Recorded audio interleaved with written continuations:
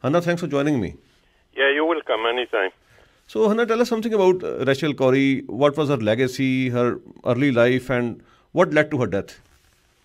Yeah, basically, she was part of international solidarity movement, which is a Palestinian-led movement. Right.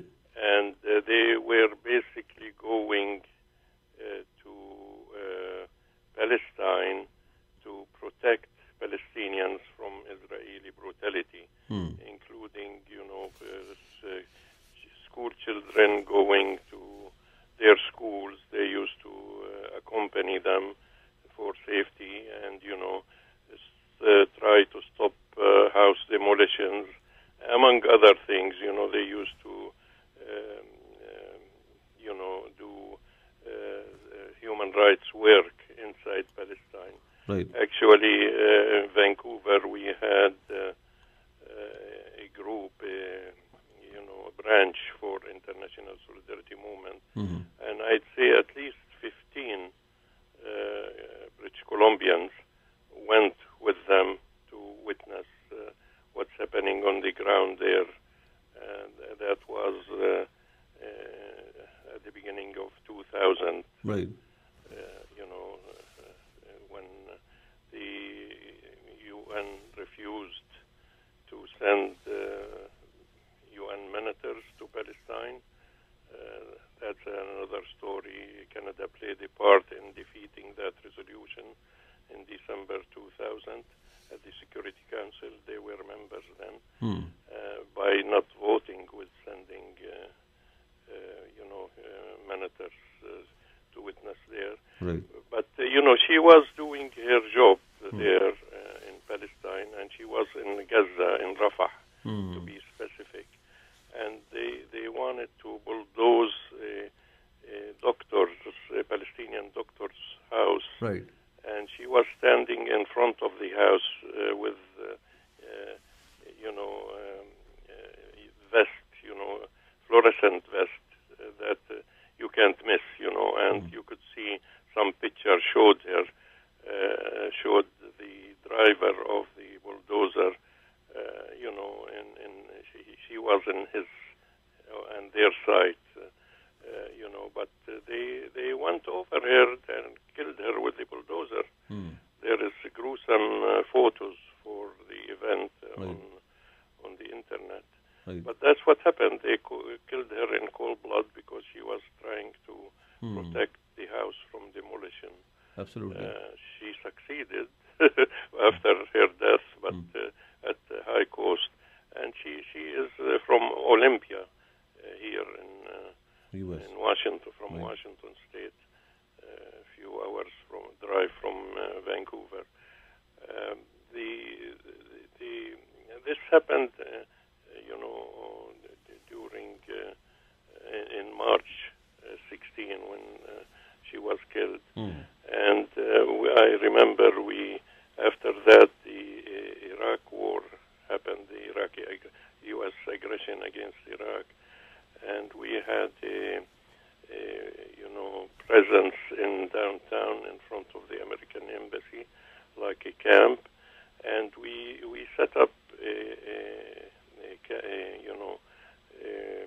commemoration presence inside the camp for her, as long as they allowed the camp to continue during the Iraq War. They shut it down eventually. The city took over the camp, the anti-war camp there. The anti-war movement allowed us to set up, this commemoration presence at the camp. Right. So that's basically what happened. It was a cruel, and the objective was to deter foreigners and non-Palestinians who come to show solidarity with the Palestinian people from coming anymore, because the movement was growing and they were trying to shut her down. They shot many others. They killed the British, and they injured another American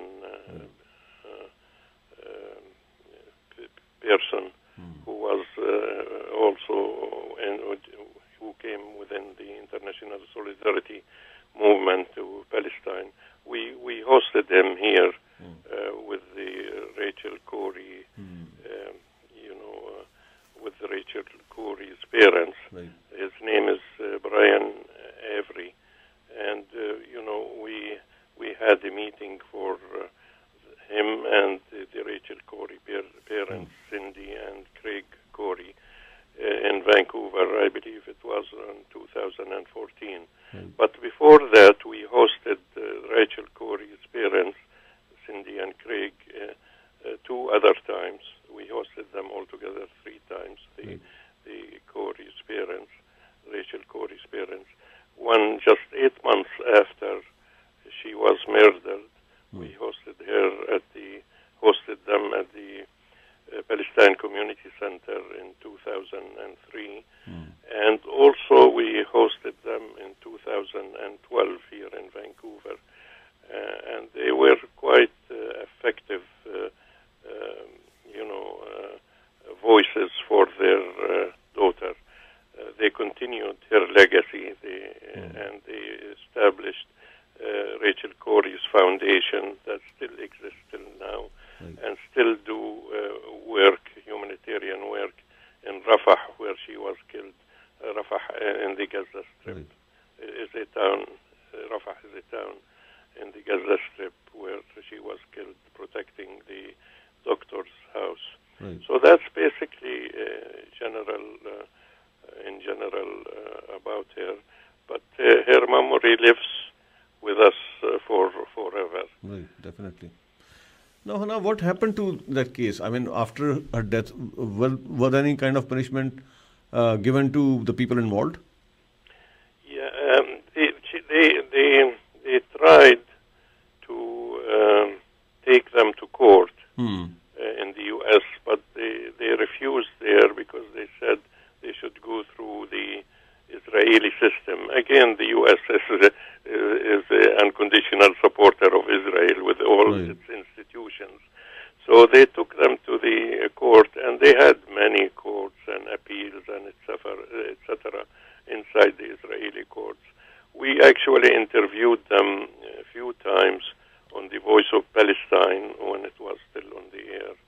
People, but still, I mean, our website still exists, the Voice of Palestine.ca, so people, if they want to see their interview where they talked about their agony of trying to get justice to their daughter, they could find, I'm not sure, 1 or 2, but maybe more on the Voice of Palestine. Just search the website under their name, Rachel Corrie or Cindy and Craig Corrie, and you'll have some interviews with them. I did interview them personally on the Voice of Palestine. But, they get nowhere from the Israeli justice, so-called justice system, Absolutely. And she never get, her justice from Israeli courts, nor from the American political system. Right. Now let's talk about your letter-writing campaign, which is directed at the Premier of British Columbia, in terms of your demand asking for the ban on Israeli wine. Yeah, actually we released it just Friday afternoon or evening, the letter, and it's already got over 600 letters that have been written to the BC government. Right. It's really outrageous what's happening. I mean, this issue with Ukraine, the intervention of the Russians in Ukraine, exposed lots of hypocritic and double standard, and not just here in BC, but all over the world. I mean, even some, I don't know if you heard it today, the Speaker of the Kuwaiti Parliament in interparliamentary meeting, they asked to suspend or kick out the Russian members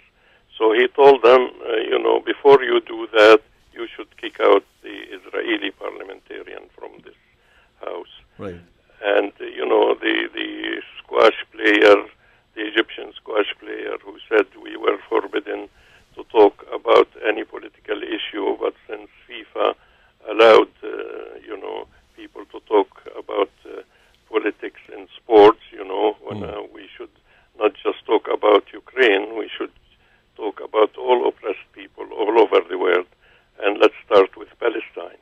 Right. So it showed clear hypocrisy on the part of the world in general, the Western world. I won't say the world because they are not the world.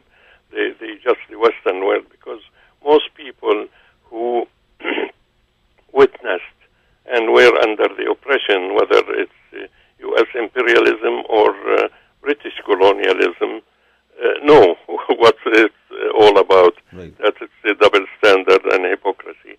And when they talk about human rights, they don't mean the colored people. They don't mean the people in the third world or in the global south. They mean, the white people. And they showed that, this was very clear, the blue eyes and the white thing comments by reporters, Western reporters, and even what's his name, the Prince Charles, not Charles, Prince, what's his name, the other guy,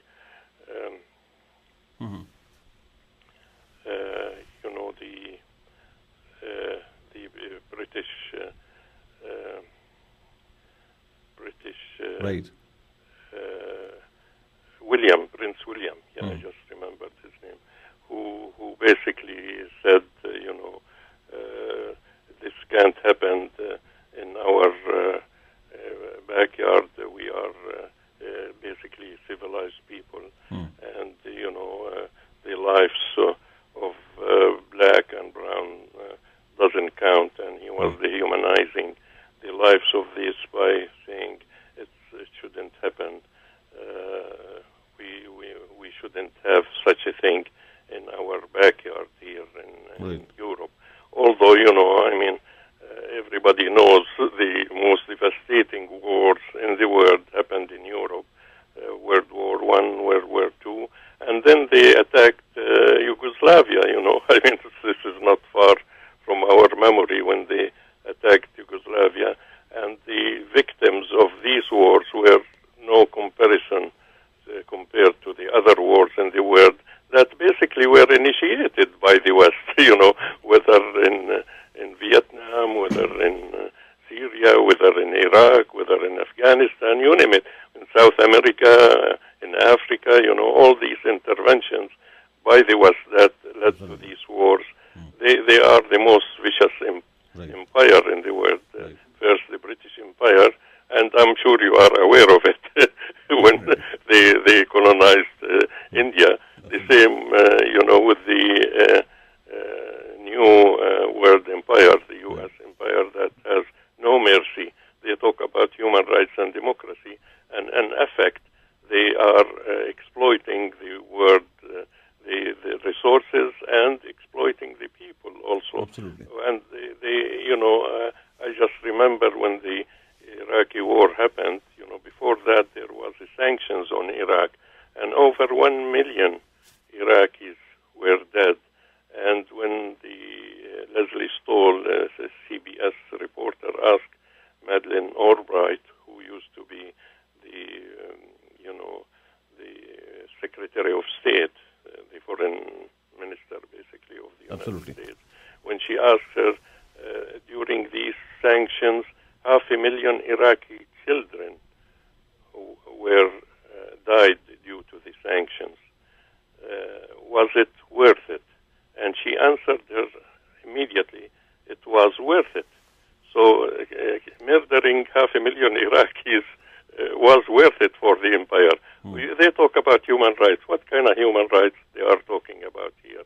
Again, you asked me about the BC petition. I'll go back to it. I was trying to give a general. It's not only BC. But BC, it's hurting because they supposedly an NDP government, supposedly a progressive government, with a resolution that stated very clearly, last year they passed a resolution that all, and I'm quoting, all trade and economic cooperation with illegal settlement in Israel-Palestine that shouldn't be dealt with, basically. That was part of the resolution. And here is an NDP government still dealing with products from these illegal settlements. Mm-hmm. We've been campaigning for 14 years, for God's sake, and they won't take the Israeli wine from the shelves of the BC liquor stores. While 2 days after Russia went into Ukraine, 2 days only, they took all Russian liquor from the liquor stores. They told us it's a consumer choice. That's why they're allowing Israeli settlement in the liquor stores. They were lying, really, straight-faced lying in your face. They were lying. What about the people who drink vodka? Don't they have a consumer choice? Obviously, it was politically motivated, and obviously, this NDP party is nothing but a puppet for U.S. imperialism, nothing but a puppet for the Western interests, nothing but a puppet for the multinational corporations. And I think we better wake up and smell the coffee. We need a new progressive party in this country. And, I address people of conscience that this is a real urgency. We need a new party. We don't want to stay with the status quo, with the pro-corporate and racist parties that really look down upon Palestinians and colored people, and most importantly, upon indigenous people.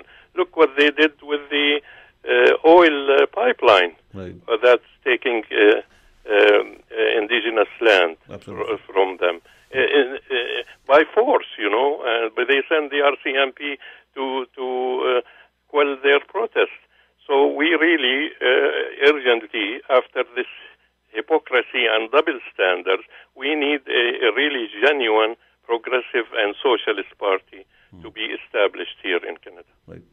Well, Hanna, it was nice talking to you. Thank you so much for your time. These are all developing stories. Just keep us posted and keep up your good work. Talk to you again.